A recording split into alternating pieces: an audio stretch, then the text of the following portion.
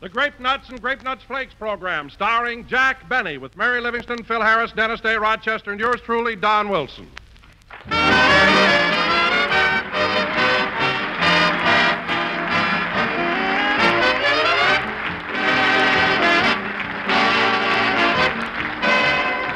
Any of you ever meet the kind of a guy I did the other day who cried proudly, "Breakfast? Never touch it." Oh, well, a cup of coffee, maybe. Actually sort of boasting about it, you know. What does he think he is, anyway, a hummingbird?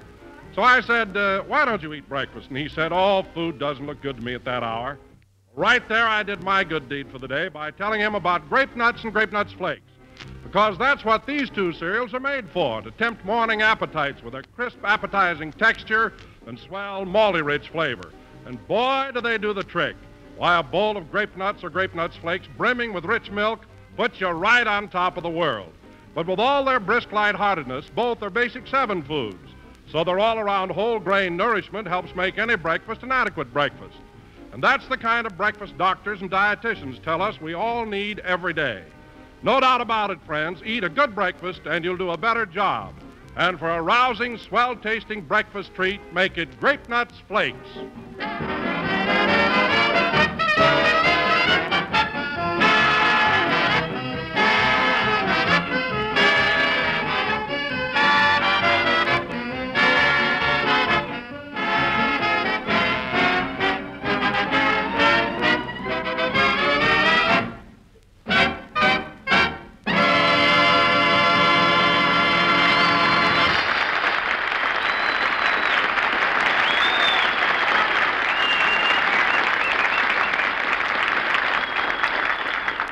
Ladies and gentlemen, tonight we're broadcasting from Palm Springs for the Torney Hospital and the 21st Air Ferry Command. So we take you back a few hours and pick up Jack and the gang who are on their way here by plane. They're now 5,000 feet in the air, headed for Palm Springs. Gee, it's great to be in a plane like this. Isn't it, Mary? Yeah. First one I was ever in where you can open the windows. Yeah. Oh, boy, look at those mountains down below us. Are you nervous, Jack? Of course not. Are you, Mary? Of course not. How about you, Dennis? Of course not. Are you nervous, Don? Of course not. When it gets to me, he's going to hear some new words.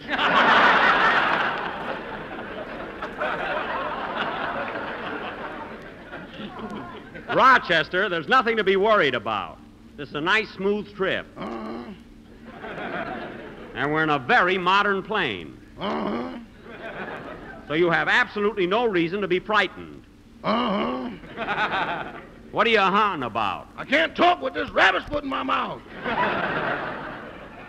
Well, that's ridiculous. Now take that rabbit's foot out of your mouth. I got to take out the horseshoe first. Rabbit's foot and a horseshoe. Rochester, take them both and throw them out the window. Okay. You ought to be ashamed of yourself.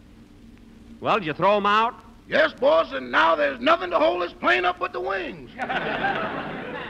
Rochester, take it easy, will you? Everybody else is relaxed. Just look at... Dennis! Dennis, pull your head in out of that window. Dennis! Jack, he can't hear you with those motors roaring out there. Hey, Mary, watch. I'm going to have some fun with that kid. I'll put my head out of this front window and make faces at him. Get this. Hey, kid! Jack, your toupee! My what? Your tooth! Ouch! What happened? I don't know, but all of a sudden I need a shave.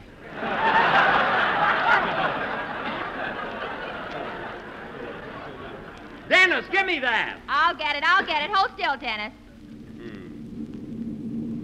Give it to me. Thanks, Mary. There. Jack, What? you got it too far over your left ear. I want it like that. I feel sporty today.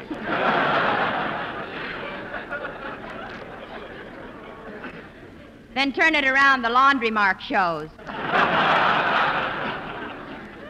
Oh, Mary, for heaven's sake, everybody gets a shampoo once in a while. Yeah, but they're there when they get it. Oh, quiet.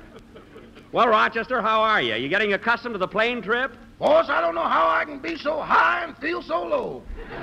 I don't know why you act that way, Rochester. So beautiful up here, soaring above the fleecy clouds, with the sun reflecting its golden rays across the horizon, and mountain peaks in the distance, holding their proud heads up to the sky. And the blue... It's no use, boss. My heart just ain't in it. Well, then just sit there and wait till we get to Palm Springs. It's the last time I'll take you in a plane. Thanks, boss. Say, Jack, I wonder what our altitude is now. I don't know, Don. I'm going up front and find out. Don, will you please warn the pilot when you shift your cargo?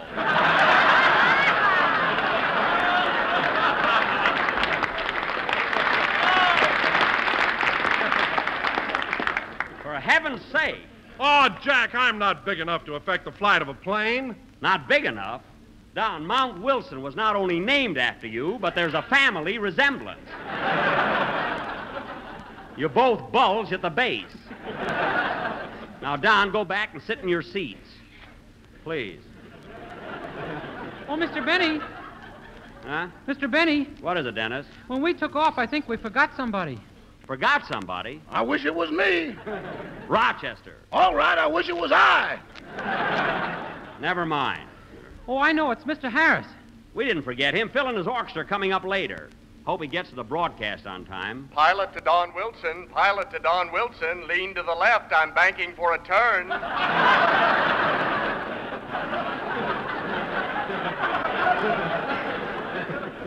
Don, do as he says. Wilson to pilot, I'm leaning. Pilot to Wilson. I'm banking.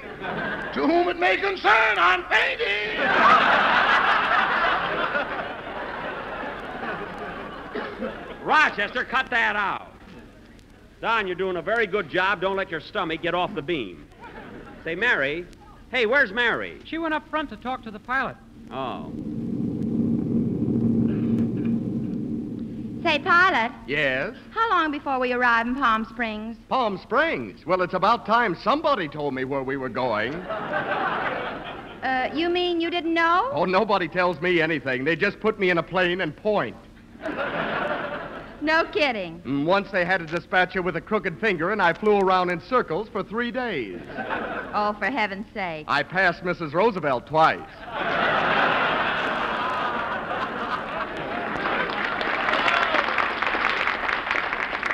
Can you imagine that? Say, pilot, what are all those different gadgets there? Well, this is the altimeter, this is the oil pressure gauge, that's the tachometer, this is the airspeed indicator, and don't turn that one. Why, what is it? I don't know, but every time I turn it, I fall out. Well, I never heard of that before. By the way, Miss Livingston, I meant to ask you something. Is Jack Benny your boyfriend? Well, Well, is he? oh, in a way he is. Oh, he is, huh? Well, there's a war on, you know. Oh, say, pilot, when we get to Palm Springs, I wish you'd tell me a good place to eat because I haven't been No kidding, Mr. Benny. Did they really let you fly a plane when you were in Africa? Oh, sure, Dennis. I can fly. I handle a plane like I was born in it. Gosh, were they invented then?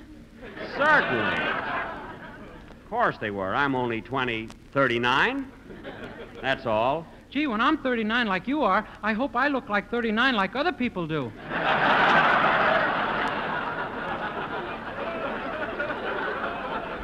Dennis.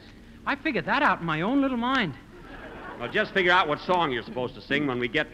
Hey, Mary, where were you? I was up front talking to the pilot. He asked me if you were my boyfriend. Oh, really? What'd you tell him? I told him I was kind of nuts about you, but you were the blasé type that didn't show much affection. Uh-huh. And I also told him I was in love with you because you were a combination of Charles Boyer, Gary Cooper, and Robert Taylor. Oh, how could you, Mary? I mean, Cooper is much taller than I am. I mean, what else did you say? Then I told him you had more sex appeal than Clark Gable. Oh, that's sweet. And did he believe you? Oh, sure. You ought to meet him, Jack. He's nuts. He is not. He's one of the nicest. Pilot to Wilson. Pilot to Wilson. Please inhale. I'm trying to climb. Go ahead, Don. Use both lungs, Mr. Wilson, please. Oh, Rochester, stop worrying. What are you, a man or a mouse? Boss, can you hear me? Yes. Then shake the paw of a talking mouse. Oh, for goodness sake. The next time Pilot to control tower, pilot to control tower, coming in for a landing. Control tower to pilot, control tower to pilot. Everything okay? Rochester to Mother Earth, Rochester to Mother Earth. Here comes your boy. And you thought you needed that rabbit's foot and horseshoe. Well, here we are, fellas. Palm Springs.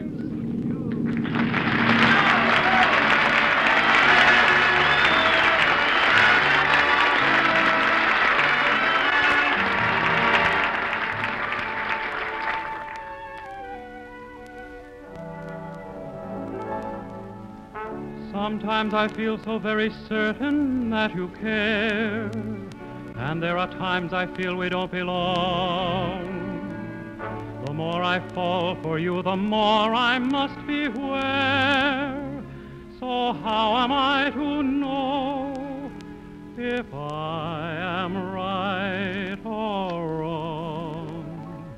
For my heart tells me this is just a fling. Yet you say our love means everything. Do you mean what you are saying? Or is this a little game you're playing?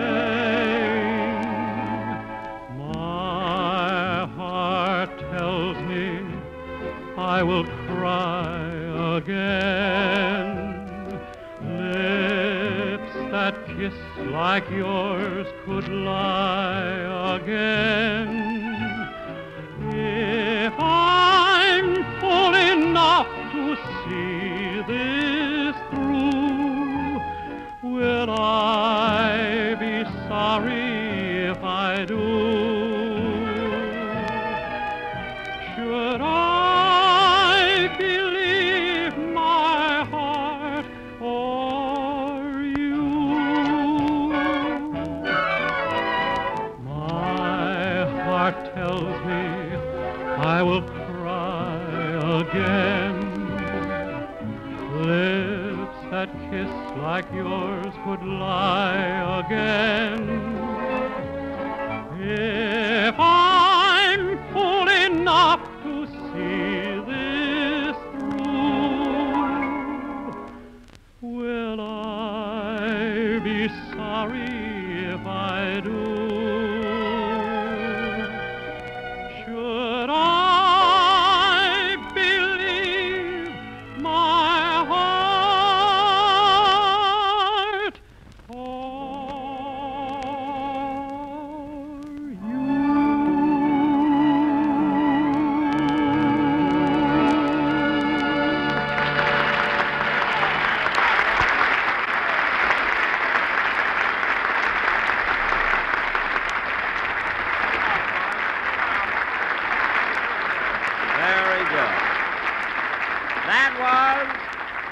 That was My Heart Tells Me, sung by Dennis Day. Very good, Dennis. Say, that was a nice plane trip we had, wasn't it, kid? It sure was, Mr. Benny. Say, is Rochester really a mouse? I'll say he is. Then I better keep my trap shut. Dennis, stop guessing at jokes. Say, Jack, you didn't have a chance to eat before the show, did you? To eat? Oh, sure, Don. Remember when you came straight to the theater, Mary, Dennis, and I stopped off at a restaurant. You know, the one down here on the corner where they have the... I wonder what's good to eat. Mary, let me see your menu. Here you are, Jack. What do you want to take a chance on? What do you mean, take a chance on? They didn't print the prices.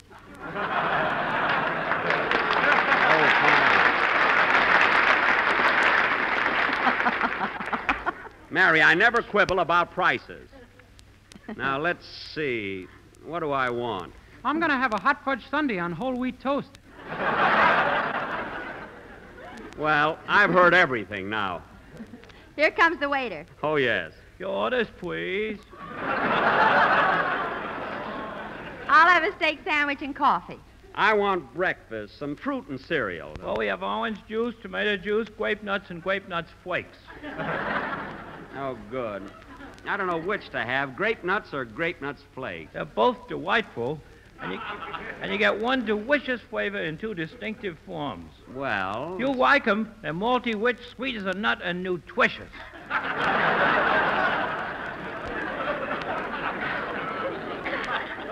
Well, okay, I'll have some grape nuts flakes. With cream? Of course. Of course. Hurry it up, will you? Certainly. Say, Mary, isn't that waiter peculiar? Oh, just a whittle.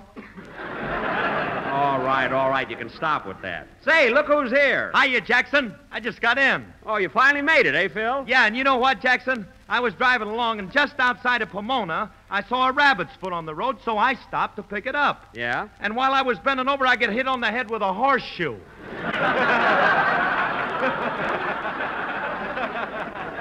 No kidding. That was Mr. Benny's fault. He made Dennis! Say, Phil, did you bring all your boys with you? Yeah, all except Wilbur, my trombone player. You know, Jackson, I had to fire that guy. Why? He drinks.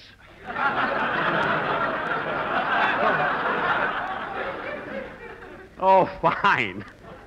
You're certainly the right guy to fire anybody because he drinks. Well, that stuff's too scarce.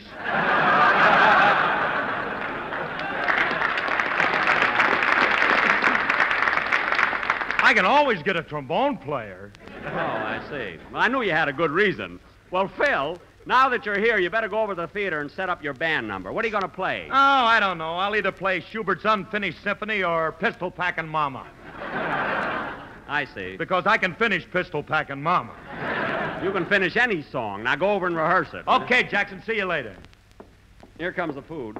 I'm sorry for the delay, folks. Here's your steak sandwich, miss. And here's your grape nuts flakes. Thank you. And here, Whittle Man, here's your hot fudge sundae on whole wheat toast. Oh, boy. Dennis, I hate to tell you this, but only a jerk would eat a hot fudge sundae on toast. Oh, yeah? Yeah. Well, you're not getting any of mine.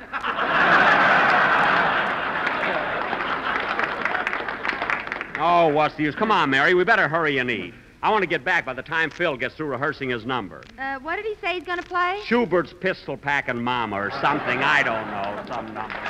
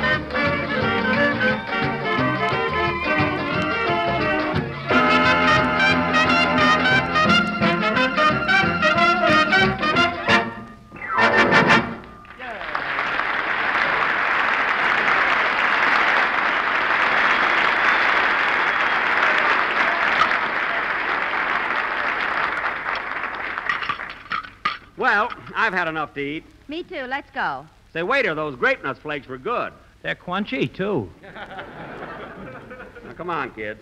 Goodbye, waiter. Goodbye. Oh, blood and guts.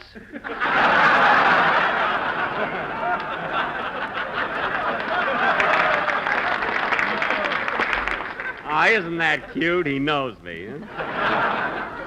Come Come on, Jack, let's go. Pardon me, stranger. Yes? My name is Slim Barton. I'm a reporter on the Desert Sun. I see. Is this your first time in Palm Springs? No, I've been coming here for years. Well, it's a nice place to come to. This is one spot where the sun shines 365 days a year. It does? Well, it was a little cloudy this morning. Smile when you say that, partner.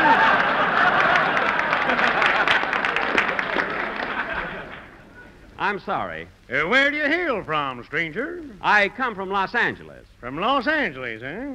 Who helped you break trail? No one. I walked behind a Greyhound bus. Well, tell me, stranger, have you seen anything? Have you been getting around this here town much? Well, I've been to the Colonial House, the Desert Inn, Deep Well Ranch, 139 Club, the Del Taquis. Have you been to Desmond's? Yes. Bullock's? Bullock's, yes. I like to rough it now and then. Have you been to the Lone Palm? What did you say, mister? I said, have you been to the Lone Palm? Have I been to the Lone Palm? Let me tell you a story, young man. Come closer. This may be interesting. Very interesting. Palm Springs in 49. Wine, women, saloons.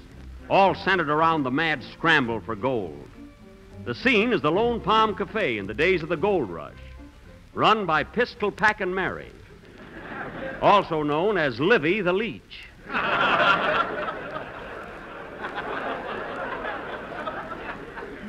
As the scene opens, we find her talking to Curly Harris, her front man and bouncer. Well, how does it look, Curly? Oh, everything's all right, Livy. The suckers are at it again. Good.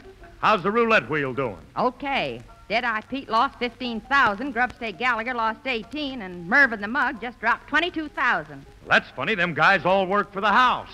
Yeah, the wheel's so crooked, even the shills are losing. That's right, Liv. Yahoo! At last I've made my pile. Who's the character, Livy? That's Rattlesnake Benny, the prospector. He must have struck gold. Stand aside, everybody. For 21 days I've been out on that hot desert, drinking water out of a rusty tin can, drinking water out of an old hat, drinking water out of my dirty hands. Now let me at that bar. What'll it be, partner? Give me some water in a glass.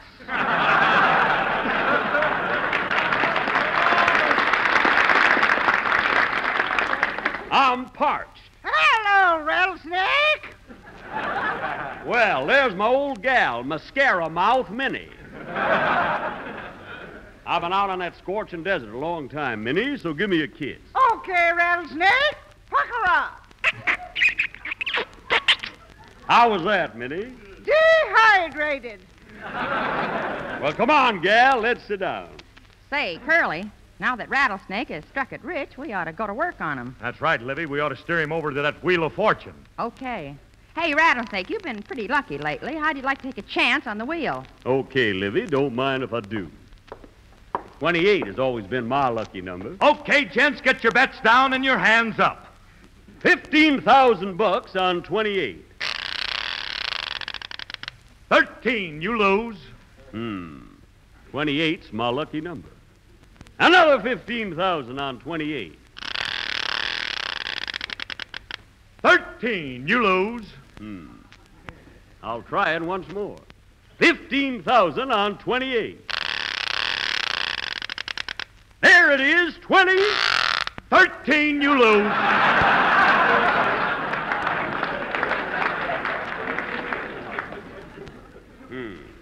I wouldn't exactly say that will is crooked, but it ad-libs a lot.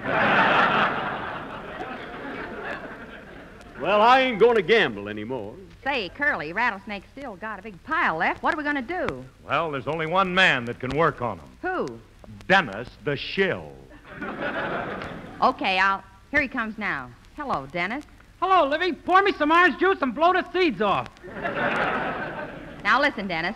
Rattlesnake Benny's over at the bar, and he's loaded with gold. Take care of him, will you? Yeah, you know, like you always do. Okay, leave it to me.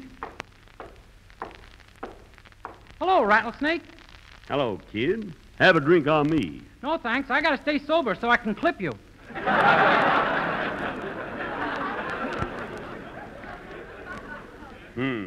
Want to play poker? Sure, you look like an honest man. Shake hands. Not so hard. You're shaking the cards out of my sleeve. Well, let's sit down and start with a clean deck. Okay. I'll play a no-draw hand for $1,000. Shuffle 'em, partner.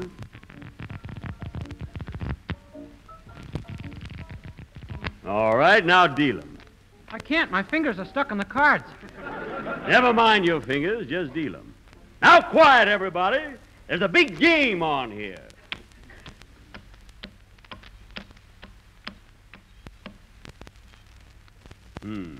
What have you got? 4 deuces. There you are. 4 twos. You win. I got 4 lousy ones.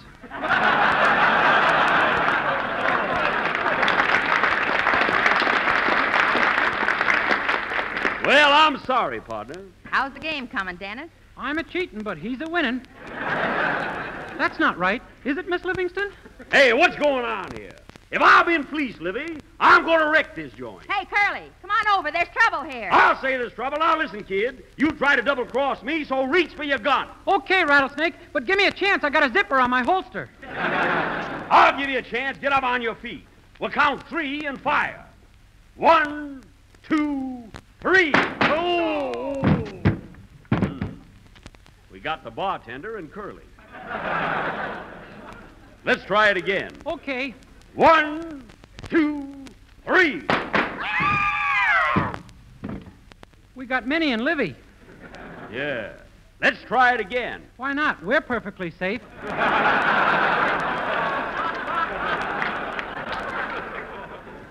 Yeah, but this time, let's face each other. 1, 2, 3. Oh. We got each other that time, partner. Well, I'm sure glad I wasn't in that sketch. Music, please.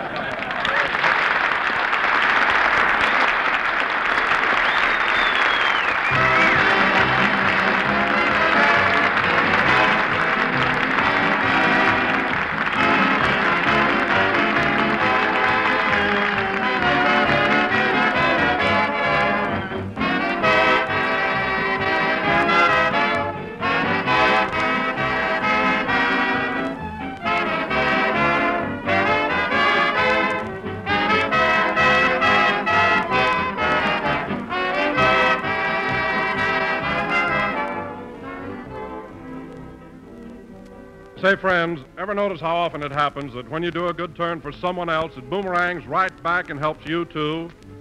Well, that's where we all stand with Uncle Sam's new food program, Food Fights for Freedom.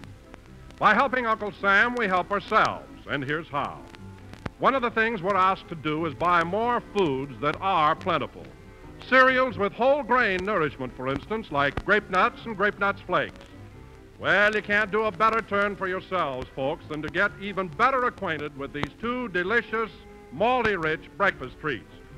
Sure, they're good to eat. I guess you all know that. But there's a whole lot more to the story than just their swell taste. Both grape nuts and grape nuts flakes are Basic 7 foods crammed full of energy-giving, whole-grain nourishment. And ladies, you just can't think up a thriftier buy than those 2 famous breakfast cereals. So help yourselves, help your budget, and help Uncle Sam. Buy foods that are plentiful, and for downright good eating, buy grape nuts and grape nuts flakes.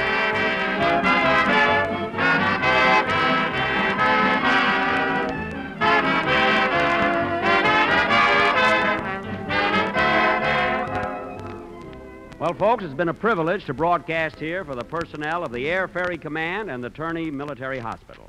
And we'll be with you again next Sunday night at the same time. Good night, everybody.